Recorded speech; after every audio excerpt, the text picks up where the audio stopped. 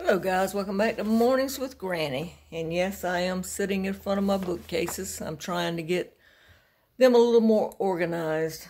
So I thought I'd talk to you because it has been another busy week. I hope you guys had a nice weekend.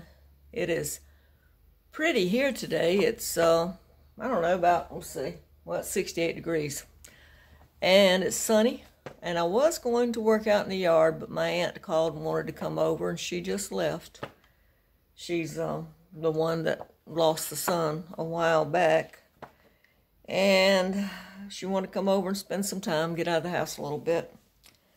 So anyway, let's go over some mail I got. This is from my friend Tracy. And this is from Amy in Maryland. And then this is from my friend David in Kansas. Thank you guys. I always appreciate hearing from you. Yeah, it's going to be another busy week. I have appointments. Let's see. Tomorrow, my daughter will be here Wednesday. Appointments Thursday. And I hope to take Mom to town Friday and get her out of the house a little bit. I did get my car back. He kept it for a week. He said he reset the computer and try that for a while, and if that didn't work, I would have to have a computer, which is $500. But he reset it. It was only $35, thank goodness, to get it reset. And so far, it's been running okay. But we took Mom's in last Thursday, and hopefully we'll get it back today. She was having trouble with one of her door latches.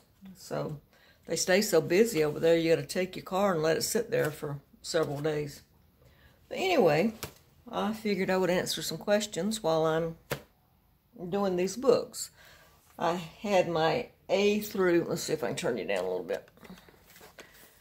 I had my A through M's here, and then the rest of the alphabet over on the other side. But I'm getting so many that are the A through M's that I need to move some over. So that's what I'm doing today. And while we're talking about books, let me be a proud mom and show you my son's latest book. This is the second in the series. You can find them on Amazon. I'll leave the link below if you would like to purchase one. I know he would appreciate it, and I sure would. But let's see. People ask me what I like to read. And let's see if I can get you down where you can see a little bit better.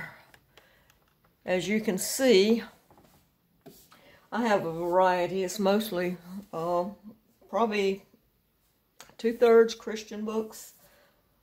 Some are nonfiction Christian, and the rest are just regular Christian books.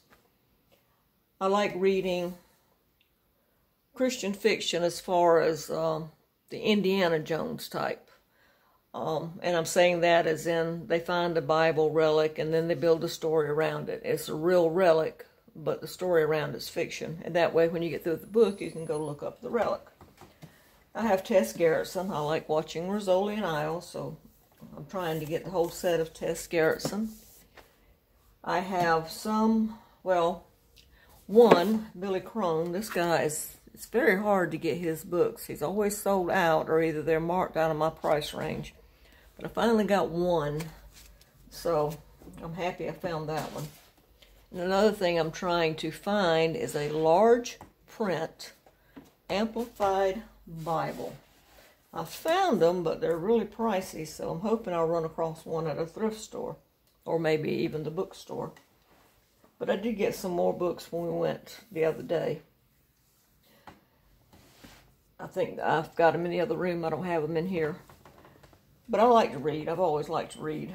When I was a skid, I can't even talk today. When I was a kid, I used to spend my allowance on those little golden books. I had a bookcase, and I had that wall full of books because that's where I spent my allowance at. It was either that or I'd go to a movie. Back then, you could go to a movie for $0.25. And back then, you could get 3 comic books for $0.05. So, but that's what I like to read. Someone else asked me, what type of work did I do? And Let's see, I can get you back up here. I've always worked around my kids because I was a single mom. I'm trying to think what kind of work I did do. Let's see, first I raised money for charities like the Children's Hospital and Lions Club. Then I opened a business doing that, and I did that until I was in an automobile accident. I did that for 6 years. And after the accident, I taught exercise. I worked teaching free weights, Nautilus machines, and weight loss. And I also wrote some articles for the newspaper on weight loss. I tutored algebra. What else did I do? I worked as a park ranger in one of the South Carolina parks. And I also mainly have worked at retail, being, starting off at the bottom. I used to work my way up. I wound up being either assistant manager, manager, or district manager. So I mainly worked that. I started off one time doing housekeeping because I couldn't find a job, and there were plenty of motels in the resort area I was in. So I just went down the street, went in each office until somebody hired me. And I went from being on the bottom to the inspector, housekeeping inspector. And that was interesting. But that's mainly what I have done. I did work at a mobile home park one time. In exchange for us having free rent, I ran the mobile home park, and to make extra money, I got them to teach me how to do maintenance. Because we had a maintenance man, but he was in the Air Force, and he was gone, on and off, and it seemed like something would break every time he would be gone. And we had 45 mobile homes, so I got him to teach me the basic maintenance, and so I did that. But just a variety of stuff. Like I said, working around the kids, I hardly ever had a full-time job until after they went off to college. And yes, all 3 of them went to college.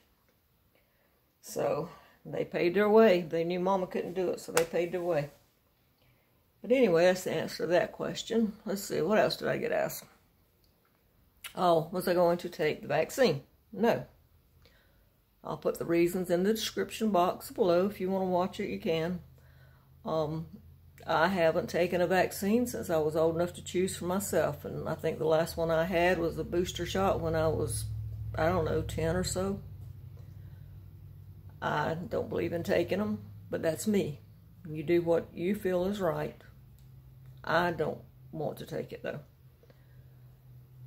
So, like I said, some of the reasons are listed below. And you can look at them if you want to.